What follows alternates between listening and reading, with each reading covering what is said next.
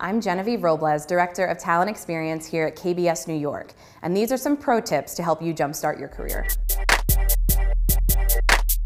So an important first step is going to events. And don't get frustrated or disappointed if you walk away from that event without an interview or a job or something like that. What you are walking away with is a connection and someone who will remember you. So if there's an opportunity 2 weeks in the future, 6 months down the line, a year, that person just may remember you and give you a call.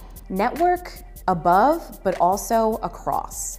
So if you're reaching out to people who, are aspirational to you, that you want to eventually grow into a role in your career that's similar to them, awesome. But also reach out to people who work at the companies you're interested in. A lot of people have gotten their start by having a casual conversation with someone, meeting up for coffee, and probably want to pay it forward when they have the opportunity to. So try to make connections all across the company you're interested in. Be yourself. Be prepared to talk about who you are outside of the passion for the job you're going for and who you are in and outside of the workplace. If you love a good dance class, talk about it. Everyone wants to get a feel for who you really are. Have an online presence so people can see who you are and what you're all about. And while you're at it, clean up your social media. Make sure that the image you're portraying out there is one that you want potential employers to see and love. Pack your lunch. Food gets expensive around here.